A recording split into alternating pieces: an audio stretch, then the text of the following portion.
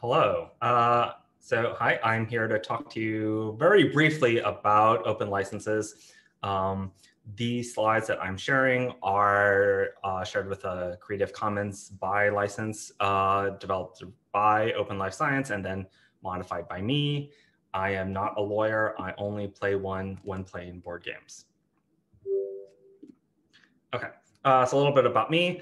I am the reproducibility librarian at the Health Science Center Libraries at the University of Florida.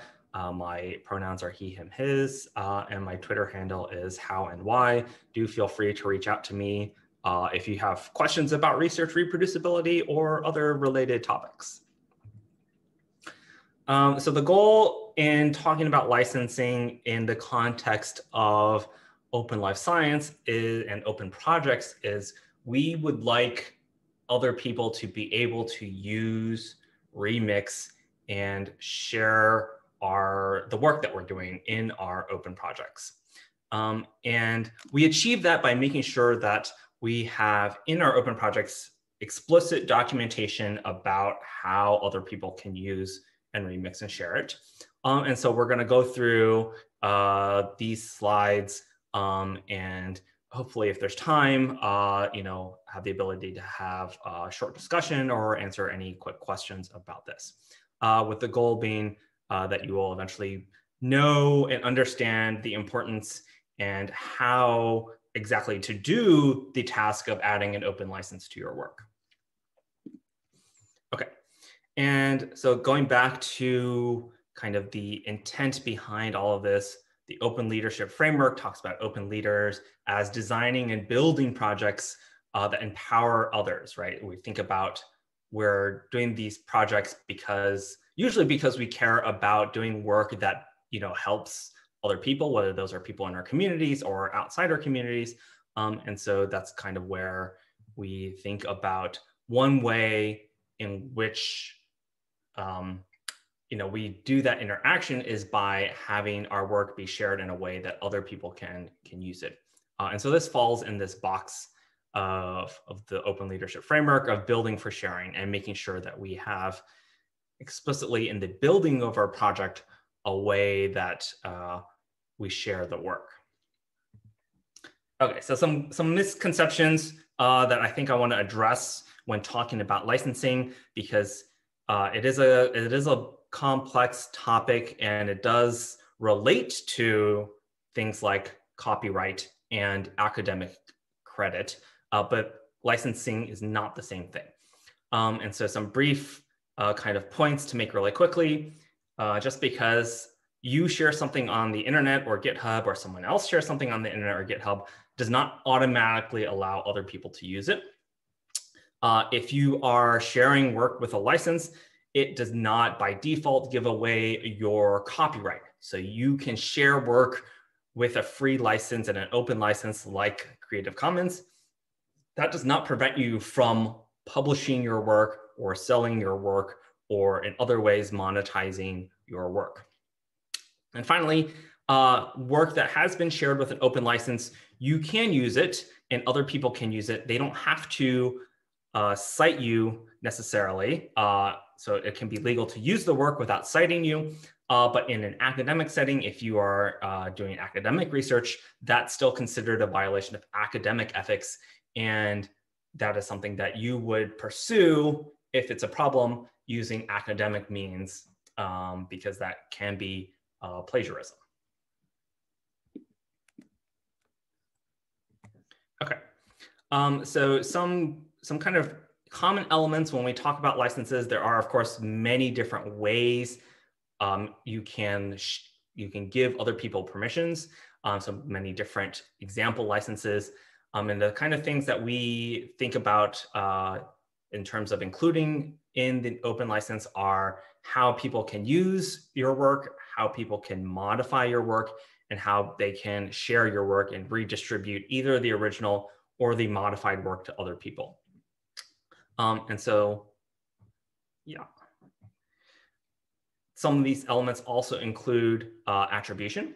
So a lot of the open licenses that are in use generally require that if the work is being reshared by someone else that the original authors are credited. So examples of this are the Creative Commons BY license, which has this attribution clause, and almost all the other licenses that will be mentioned today. And one exception to this, one important exception to this is the Creative Commons 0 license, which effectively is putting something into the public domain and waiving your copyright to whatever it is that you are sharing using the CC0 license.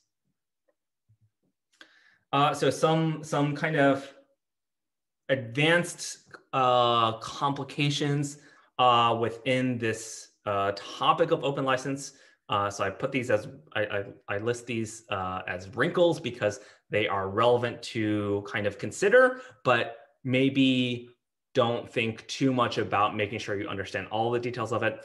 Open licenses have this distinction between what we call copyleft and non-copyleft licenses, which basically have to do with whether modifications of a work have to be shared under the same principles.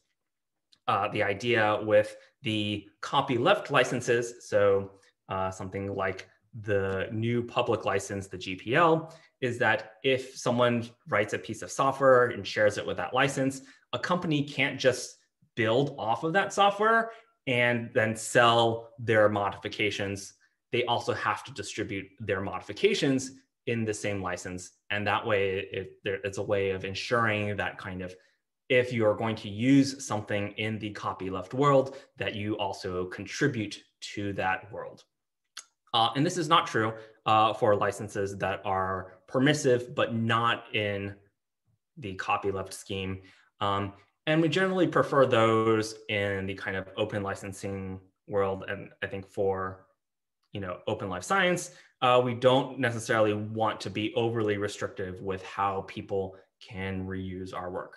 But if that is something that is important to you, that is something to consider. The next thing is that patents are also not related to copyright, which are not the same thing as licensing. So copyright rights include the ability to copy, modify, and redistribute work. And patent rights include the ability to use, make, and sell work.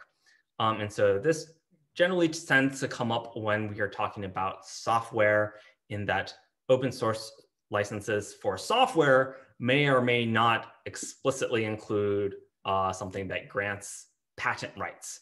And this is a whole big can of worms. So I'll just say, if you are writing software and you have a plan to patent the software in any way, definitely talk to a lawyer before just slapping an open license and expecting that your patent rights will be preserved. Okay, that was a lot. So let's go into the kind of details of how you go about applying a license. So a license file is usually named license in all caps, and it goes in the root directory or the top most folder of your project. And you can definitely include multiple licenses. And that's important because you might have different components of your project that you want to apply different licenses to. And that's kind of important because licenses that are best for software are not ideal for content like images or writing, and in the reverse as well. And so there are ways that you can specify in the license section of your README or the license file exactly which parts of your project are associated with which license.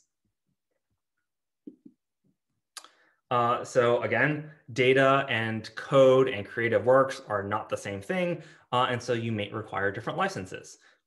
Here's an interesting tweet I saw earlier this week about this topic that is relevant. And so ways that you can add a license to your project in GitHub. If you are creating a new repository in GitHub, there's a section at the bottom where you can initialize the repository by clicking that checkbox, and then you can choose a license from among a number of built-in defaults to GitHub. So that's a way you can just start out a project with a license.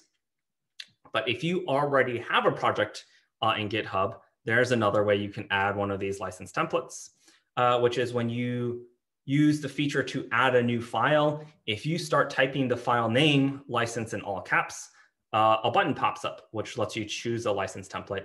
And that's also really handy to have in that, again, you don't have to go look for the full text of a license and get the file. If you're just working in GitHub, those are built-in defaults. Some useful tools for exploring the different possible licenses you might want to use. Creative Commons has a website that goes through kind of the different Creative Commons licenses, including the CC0 public domain license and the variants of the CC BY, which include requirements, for instance, for attribution or not letting people create derivatives of the work. Software, again, is different. There are different licenses for software. So hopefully this table gives you a brief guide to some of these possible licenses. And then the websites themselves have more detailed information that are useful for you. Again, more resources. If you would like to learn more about this very complex legalese topic in detail, but I will just sum up this content in that if you're building an open project and you want others to build off of your work and use it, you need a license. And that license is going to be this top-level file whose name is license. If you have code and data and different content in your project, you will want to use a different license for those different types of content. And then some good permissive defaults, if you're working with code, is to share a code using the MIT license. If you are sharing writing or documents or images, the CC BY license, or for data that you use the CC0 license, which effectively puts it into public domain.